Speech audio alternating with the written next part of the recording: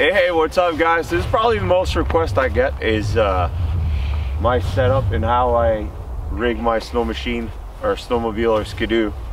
In this case, that's a Renegade Enduro from Bombardier Skidoo 600 HO.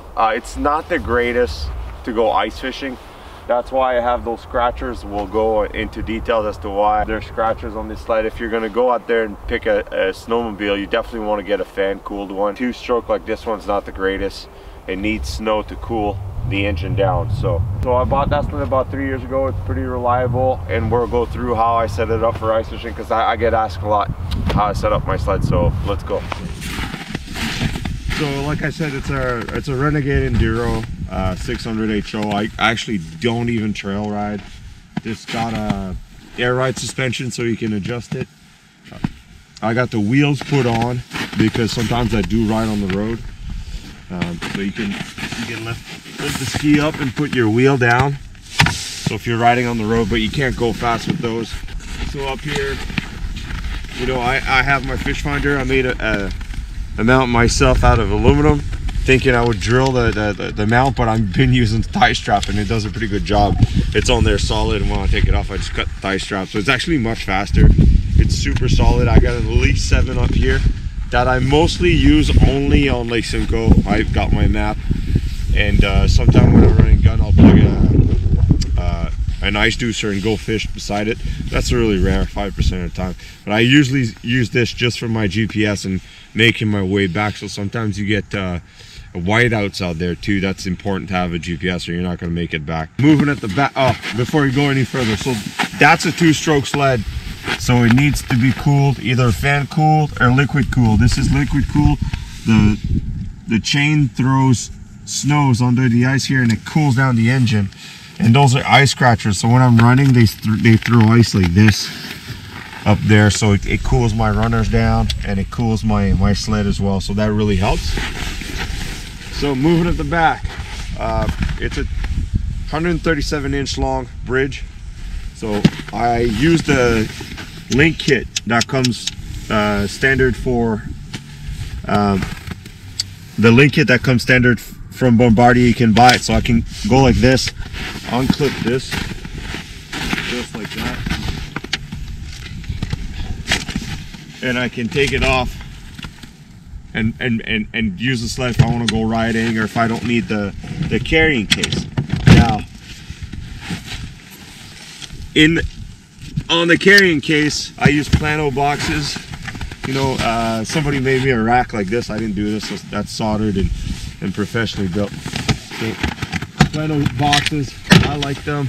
I put all my stuff. So in here, I'll put all my camera bag, all my stuff that I don't want to get beat up. I put in here mostly my camera bag and my fish finder. So in this one, it's a bunch of miscellaneous stuff, and I'll screw to my fish finder in here. I got a little rod rack like this. I don't use this to travel. I just put it here in case I'm fishing by a snowmobile and I want them clutter free, so I just put them here. So in the second one, it will be all my camera bags. So my camera bag's in here. So you want to be a YouTuber, you got to bring a big camera bag and put it in here. So, and on the side, I got a shovel that's extendable. So, you know, sometimes you get stuck with the snow machine, or sometimes you want to put snow around the fish house. That's perfect for that. Tons of stuff, cool stuff you can do for modification. So moving at the back, I got the Otter Lodge on this one, and I also have the Resort. And I'll be honest with you guys, I like the Lodge better. I like the bench seat better. I think it's more comfortable. The seat in the Resort is not as comfortable, but you get more space. I use both, but I would say 60 to 70% of the time I'm using the Lodge. It's a bit lighter. So all my stuff will come in here. Move into my auger. I use a K-drill with a mud mixer. I find the mud mixers, it's a bit heavier than the drill, but it's just easier to drill. I find it feels like a legit auger.